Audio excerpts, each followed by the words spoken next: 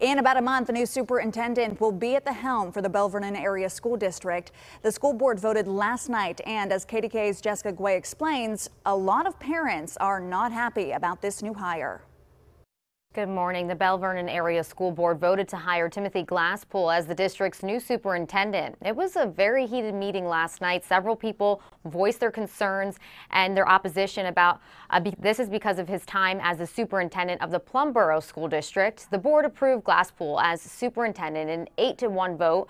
They said he has over 20 years of experience. While he was Plum superintendent, there was a teacher-student sex scandal in the district. This was back in 2015.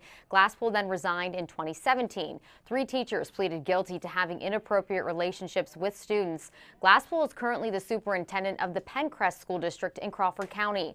Belle Vernon school board members said they conducted a thorough search that included several rounds of interviews.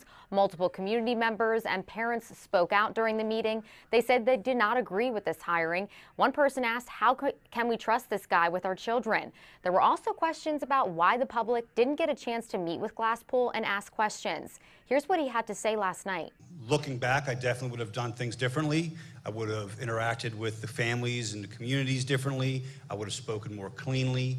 I would have interacted with the media a lot different. The school board said Glasspool was open with the board about his time in the Plum School District. They also said former Plum employees reached out to support him.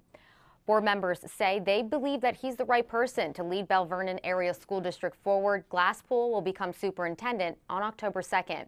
In the newsroom, Jessica Guay, KDKA-TV News.